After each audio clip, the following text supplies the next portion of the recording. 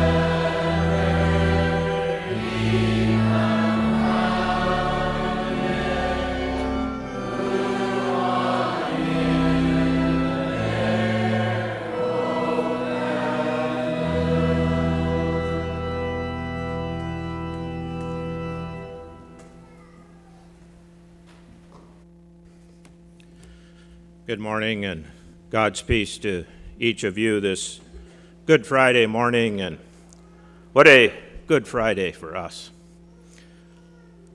That our Savior has paid our sin debt completely.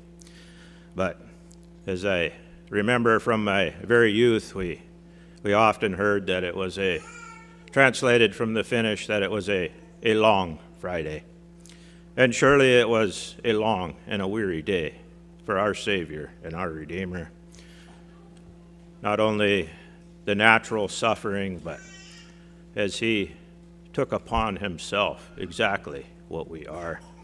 And as God spoke then through the prophet Isaiah in the 43rd chapter, that our Savior and our Redeemer, that he was made to serve with our sins, and that we have wearied him with our iniquities.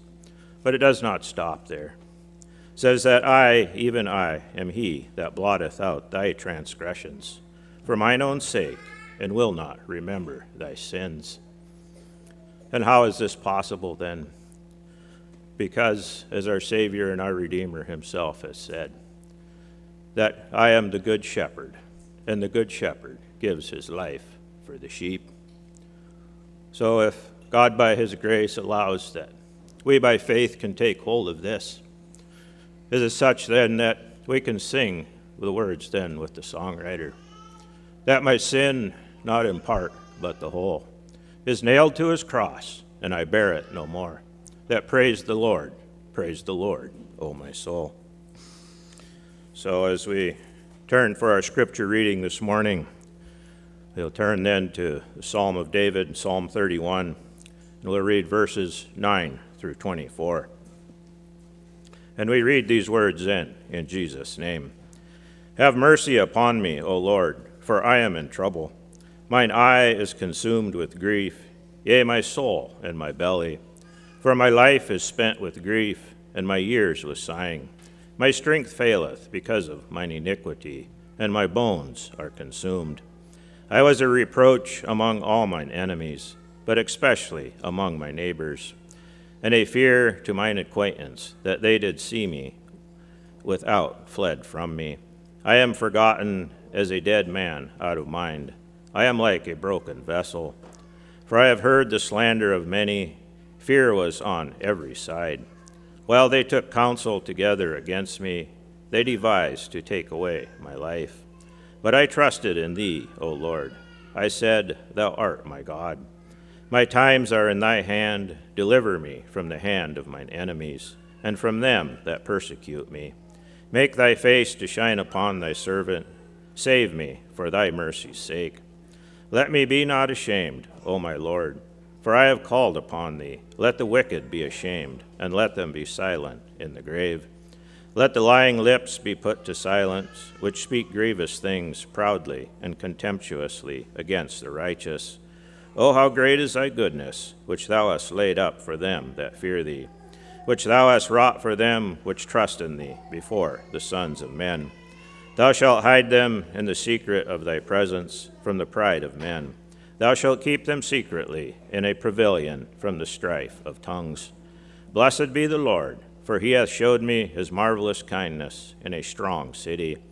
For I said in my haste, I am cut off from before mine eyes.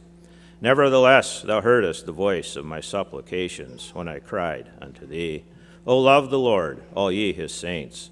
For the Lord preserveth the faithful, and plentifully rewardeth the proud doer. Be of good courage, and he shall strengthen your heart, all ye that hope in the Lord. Amen. In the name of the Father, Son, and Holy Spirit, let us pray.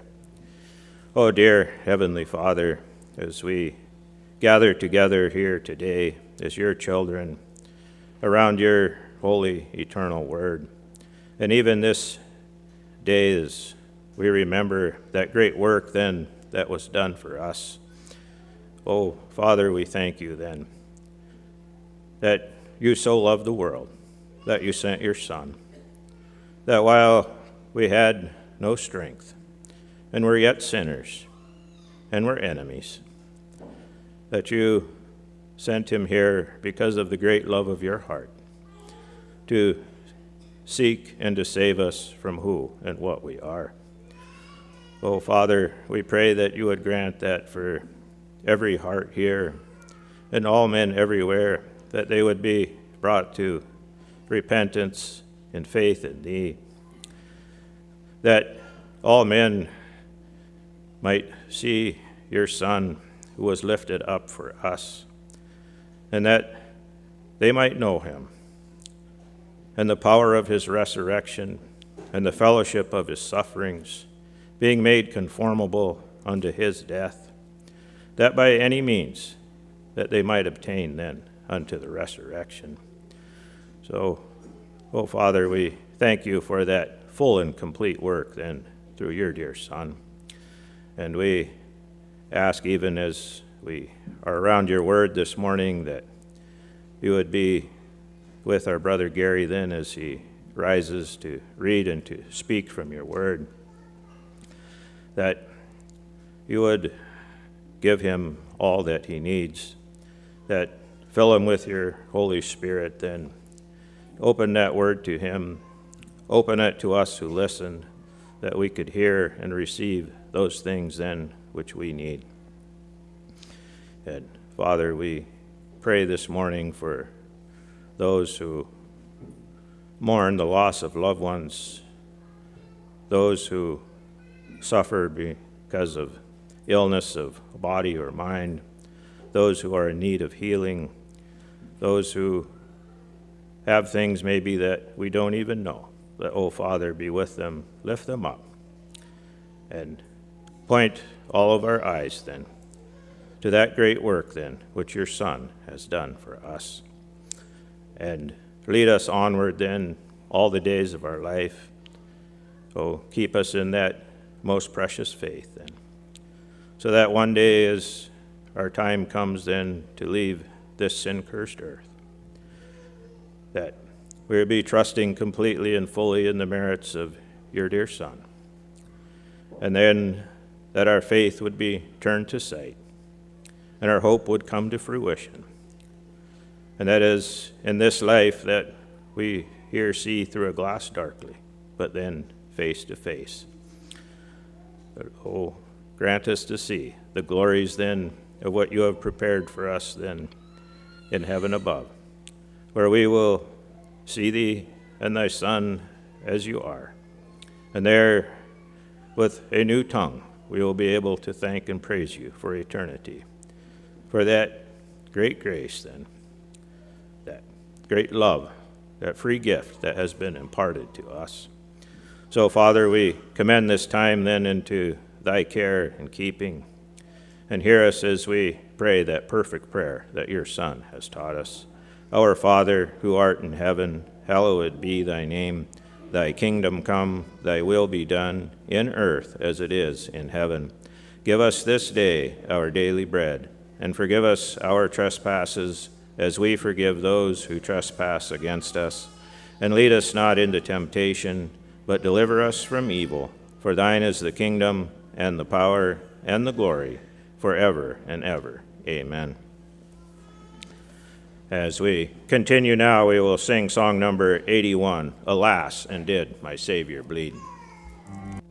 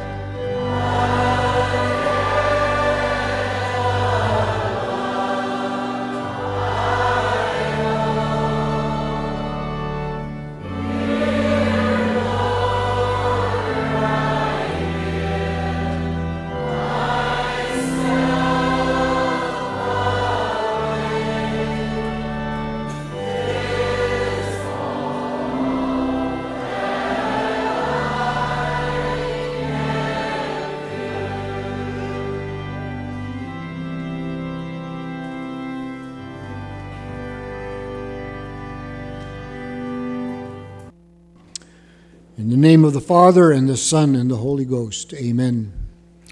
It's with joy that we gather today on this Good Friday to consider the Word of God, and may it be a blessing to everyone today who is in the hearing of this Word.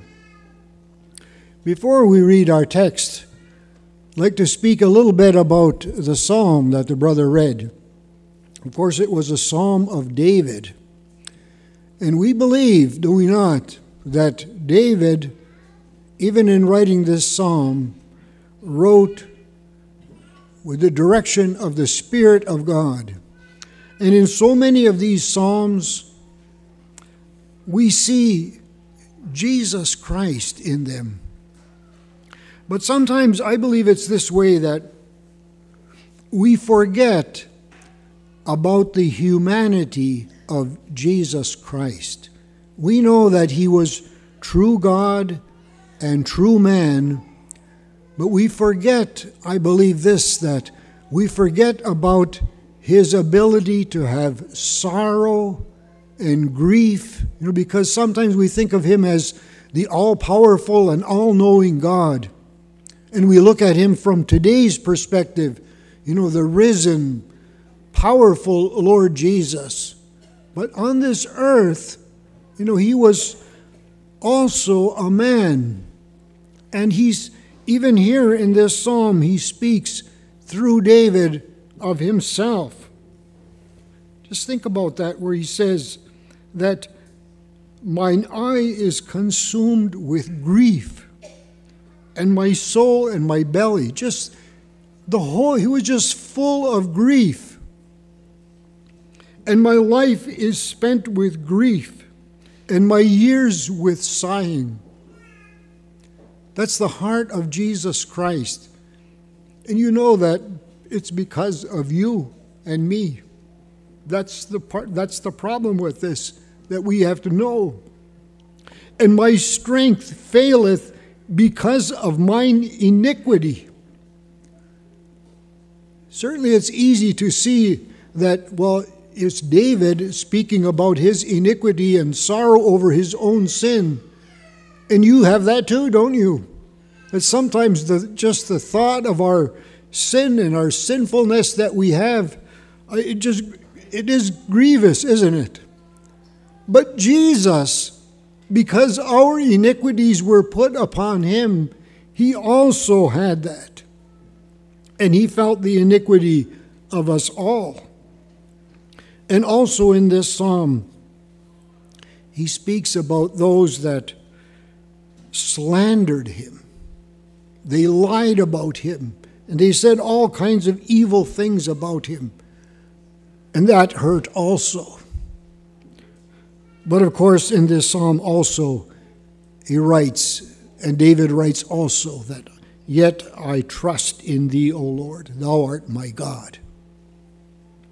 So it's so beautiful, the heart of Jesus and his concern and his care for us, but also his great grief and suffering for us. I thought today I would read from the Gospel of John, and this morning my thought is to read the first part, which is in Jesus in Pilate's judgment hall. Because we remember, do we not, that even we confess in the creed that he suffered under Pontius Pilate. And then this evening I thought we would consider Jesus on the cross of Calvary.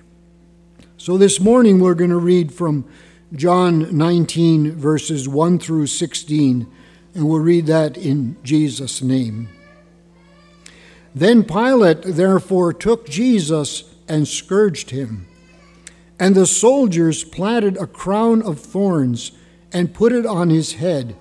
And they put on him a purple robe and said, Hail, King of the Jews!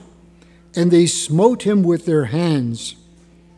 Pilate therefore went forth again and saith unto them, Behold, I bring him forth to you, that ye may know that I find no fault in him. Then came Jesus forth,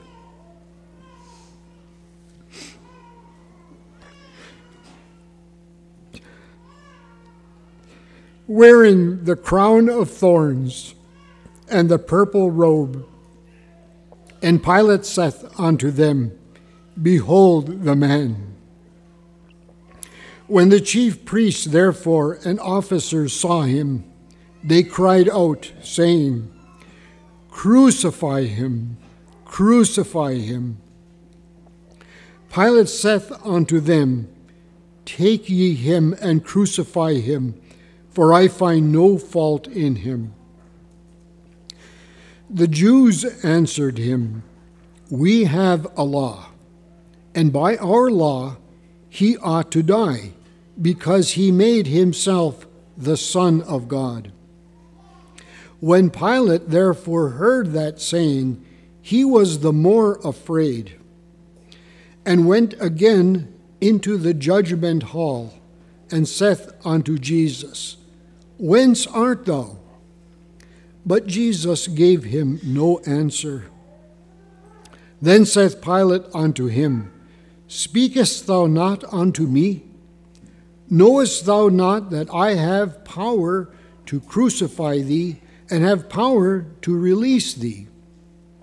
Jesus answered, Thou couldst have no power at all against me, except it were given thee from above.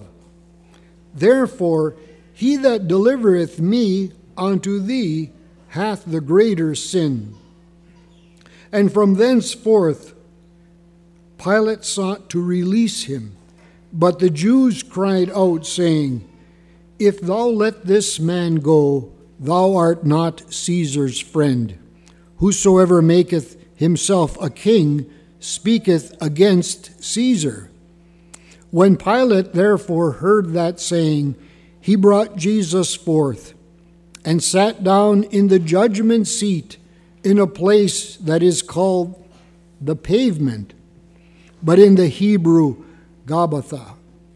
And it was the preparation of the Passover, and about the 6th hour. And he saith unto the Jews, Behold your king. But they cried out, Away with him, crucify him. Pilate saith unto them, Shall I crucify your king? The chief priests answered, We have no king but Caesar. Then delivered he him, therefore, unto them to be crucified. And they took Jesus and led him away. Amen. When Jesus was accused, it was falsely. It was false accusation against him.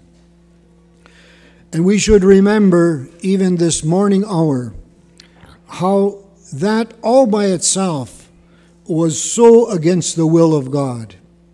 We remember, do we not, the commandment that thou shalt not bear false witness against thy neighbor. And that's a good place for us to stop and consider ourselves, that are we false witnesses? Are we ever a false witness? Do we ever speak wrongly about others? This is part of our human nature that we, all of us, I know, struggle with this. We might tell the truth about somebody and we justify that, but we're not saying the whole thing. It's only a half-truth. And that's how it was with Jesus. They accused him of certain things that he said, but they put it in a wrong measure, a wrong context.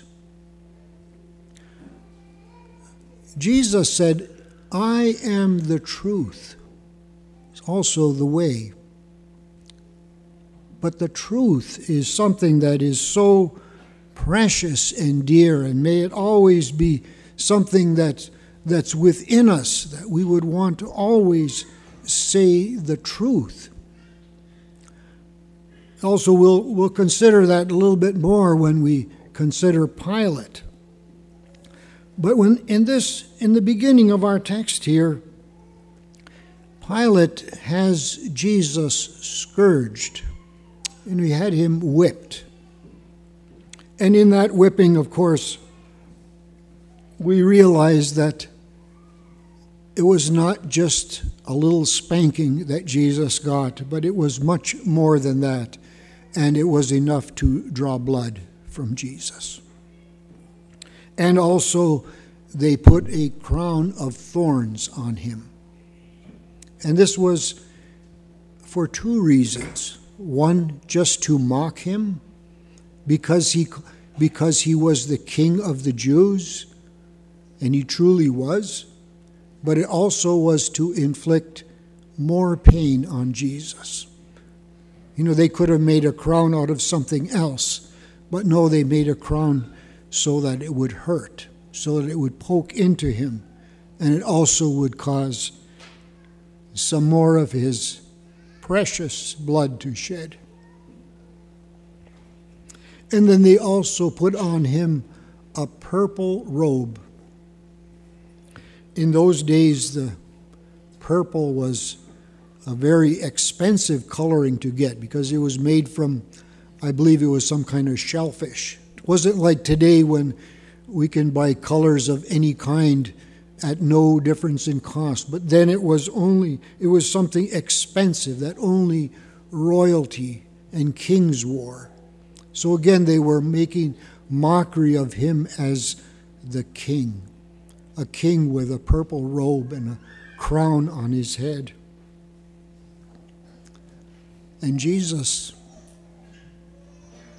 received that. He allowed them. Remember, now he is the Son of God.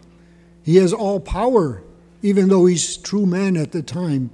He could have, just by moving his arm or just with one word, that robe could have disappeared, the crown could have disappeared. But no, Jesus, in his grief and his sorrow and his anguish, allowed himself to be so mocked.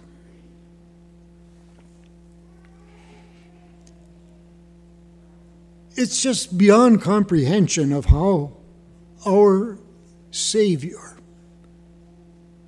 went through this, allowed himself to do this to happen to him. But we remember that even though we know that he had the power to change it, the Bible also tells us that he laid down his life for us and had the power to take it up again. He did this because of his great love for you and for me. Oh, such matchless love that is shown here by our Savior. And not only did they put these on, but then with the words they further mocked him. Hail, King of the Jews! And then hit him some more. Smote him with their hands. How many did that? I don't know. But there was more than one that did it, because it says they smote him with their hands. Spiritual hatred is so grievous. You know, it's one thing that even as little children, boys and girls, get in fights with each other. And sometimes we as adults don't act very adult either. We get into tuffles too. But little children, they fight with each other, and it's not right and good. Little children, that you would do that. But little children often, they quickly forget, and it's just like an instant and it's gone. But these people, they hated Jesus because of the words that he spoke unto them. He pointed out to them right into their hearts. He pointed out that they were hypocrites and liars, and they didn't believe the Bible as the scriptures were written. They didn't even believe that. But they were only going about to seek their own honor and glory. And so they hated him, and that's why they could do this to him. Pilate, they're the one in charge of all these people. Remember, Pilate is a Roman. He's a part of the Roman government over the land of Israel, and he sees all of this. And he's already spoken to Jesus, and he finds no fault in him. He finds nothing against the Roman law and what he knew of the Jewish law. He said, I don't find any fault in him. And so he says, I find no fault in him. And it tells us here that Jesus came forth. And he didn't do this on his own. I'm sure that Pilate directed him, come over here now. And here comes Jesus walking. And he's wearing the crown of thorns and the purple robe. And he's in agony. And Pilate looks at him, and he looks at the people, and he says, behold the man. Just look at him. Don't you have any compassion for him? Don't you care that this is happening to this man? Look what he's gone through already, and look what we are putting him through. And he's probably, with the scourging and the slapping and the hitting of him and the crown on his head, there's probably blood on him. And obviously he's looking like he's been beaten up pretty badly. Pilate says, behold the man. And instead of instilling compassion in these people, the chief priests and the officers, they saw him like that, and they say, crucify him. It's not enough that he has suffered this much. Put him to death and make mockery of him in his death, so that it would be right in the very open for all to see, and put him to death. And Pilate says, okay, take him. But I don't find any fault in this man. And the Jews, they are there saying that we have a law. And of course it's from Leviticus. That if anyone would, he ought to die because he made himself the Son of God. In other words, they are accusing Jesus of just all of a sudden saying that I am God. If that happened today among us, and there's people in this world who have done that. Some have said, I am Jesus Christ, I've come back. And we know that that's not true. He hasn't come back yet. But that's what they accused him of doing. And so they were justified. They actually used that as an excuse to put him to death. Pilate, when he heard that, it tells us that he was more afraid. That caused him fear. And again, he went into the judgment hall with Jesus. But let's consider Pilate a little bit here. Pilate had authority there. And he knew that Jesus was innocent.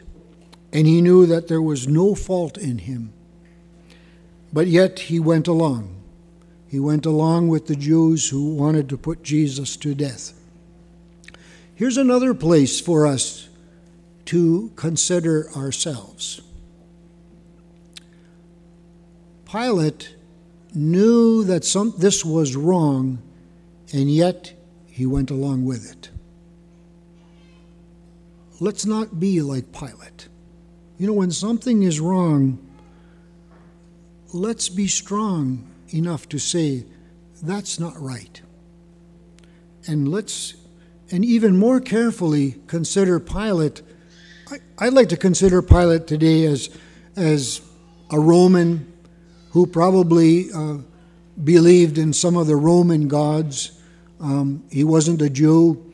I mean, I don't believe he believed in the Jewish religion, and he certainly didn't believe that Jesus was the Son of God, but yet he was troubled. He knew something was not right here. But Christians, you that have the Holy Spirit, you should know, don't we know that? You know, when something is not right, most of the time, we Christians, we know right away, this is not right. It might be just a little light voice within us. We sometimes would use a scriptural term like a still small voice. We know right away that this is just not right. But how often do we then brush it aside and just keep going? Because our flesh says, well, not this time. I'm not going to say anything this time, or I'm just going to go along, or I'm going to follow with somebody else. I'm going to go do this or that I've been told is not good for a Christian to do. I'm going to go do this in the world, or I'm going to be part of this speaking that's blasphemous, or maybe being a false witness. I'm just going to go along with it. No, don't be like Pilate. Listen to the voice. You know, the Spirit speaks, okay? And the Spirit doesn't speak anything different than what's written in the Word of God.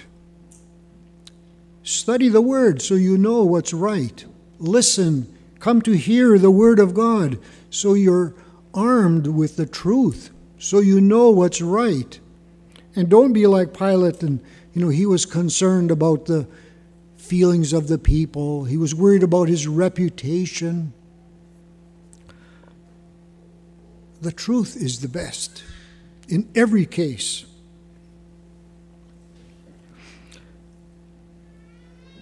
Pilate was more afraid, and so then he brought Jesus into the judgment hall, we would say. And I'm not confident who was there when Pilate talked to Jesus, but maybe they were, at least this morning I'd like to consider that maybe they were by themselves. And Pilate said, why don't you talk to me? Don't you know that I have the power to crucify thee? Don't you know that, I have the power and the authority to put you to death? And Jesus answers him.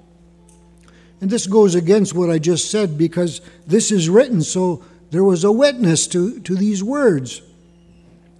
And Jesus said, thou couldst have no power at all against me, except it were given thee from above.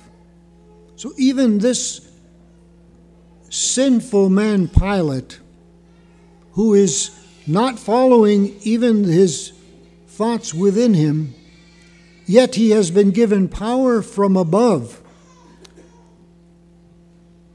That is the power of our even government in this place. God allowed this. Jesus allowed this. Remember that all these places, remember that he said he had the power to lay his life down and to take it up again. But he also said, therefore he that delivereth me unto thee hath the greater sin. Those that cried out, crucify him. And those that did all those evil things against him.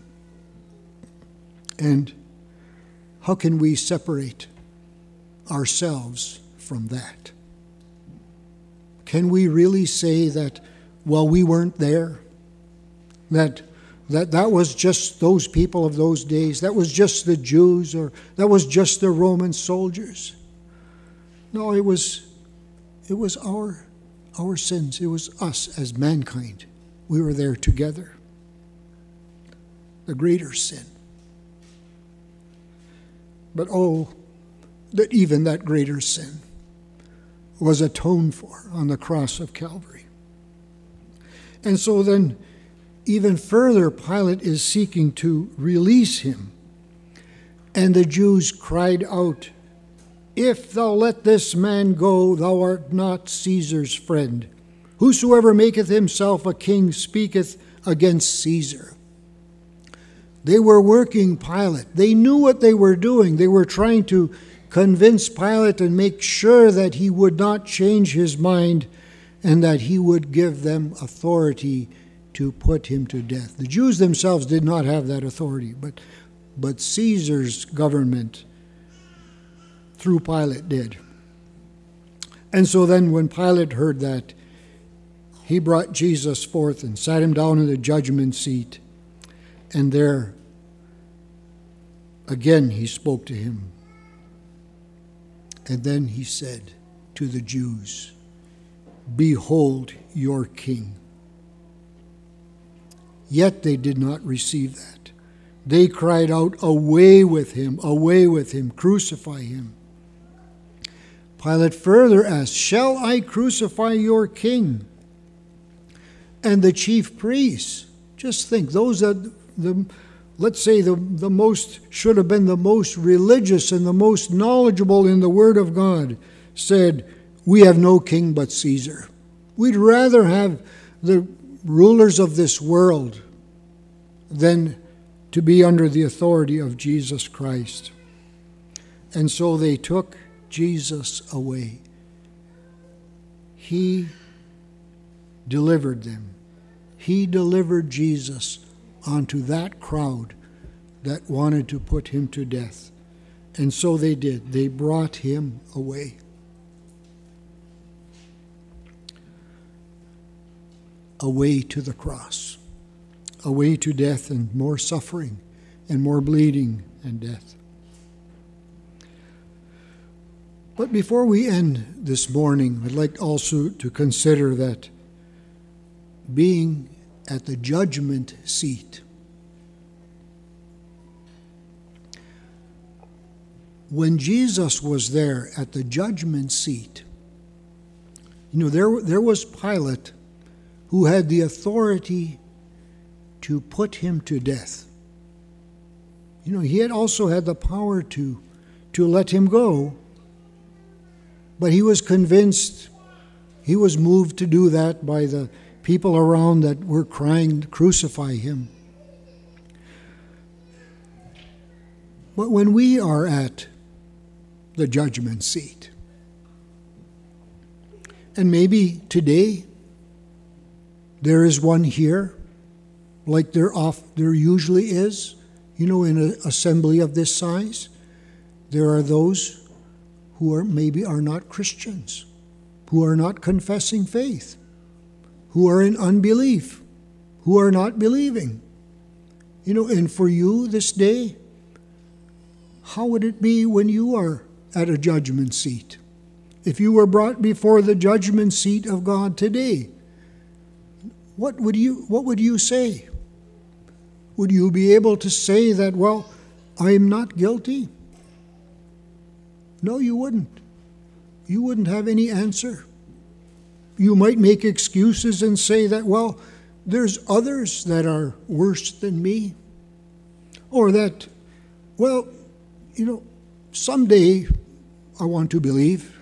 Maybe before I die, I want to be right with God so that I'm not lost in eternity in the fires of hell. But how is it today before the judgment seat of God? What is your answer? There's probably no answer, because there really isn't if we don't have Jesus Christ. if we are not in faith today. And for you today, I would encourage you to seek God. And it's good that you are in the hearing of the Word of God, so that the Word of God has such power that it can break into your heart and cause you to repent, so that God would begin a work within your heart, that you would have sorrow over your sin, and you would begin to see that maybe it was me that was there saying to those on that day that crucify him, away with him. But may God draw you by his word into his grace, and so that one day you could hear even in your own ears that you are a child of God and that your sins are forgiven. And even this day I'd want to encourage you to believe that, that your sins truly are forgiven. Jesus did pay for all of your sins, and they are forgiven in Jesus' name and blood. But Christians, when we stand before the judgment seat, the judge is not Pilate. It's not a man that can be moved by emotion or feelings, but the one on the judgment seat is our Lord and Savior, Jesus Christ, who has a heart full of grace and mercy and forgiveness toward you, child of God. And even this day, he speaks to you through his word that he is merciful and kind, and that he has paid all of your debts and all of your sins. And they are also all forgiven, every one of them, all of your iniquities, evil thoughts and deeds. They also are forgiven, O child of God. They also are forgiven in his holy name and in his precious blood. Oh, we give thanks today for those that know this Jesus, and even today have just a little bit heard of this Jesus in Pilate's judgment hall. And we give thanks even today for this wonderful Savior that went through this for us. And even though when we think about Jesus with his crown of thorns and his purple robe, and we say, beautiful Savior, we look beyond that outside and we see into the depths of his merciful heart towards us. Thank you, Jesus, for doing this for me.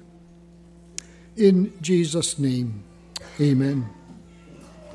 Now let us close in prayer. Dear Heavenly Father, we ask that Jesus in Pilate's judgment hall would be revealed to us, and that we would receive comfort from that and joy from that, and that we could look with thankfulness upon it, and that we would have thanksgiving within our hearts for his great mercy and love for us. Now the Lord bless thee and keep thee. The Lord make his face shine upon thee and be gracious unto thee. The Lord lift up his countenance upon thee and give thee peace. In the name of the Father, and the Son, and the Holy Ghost. Amen.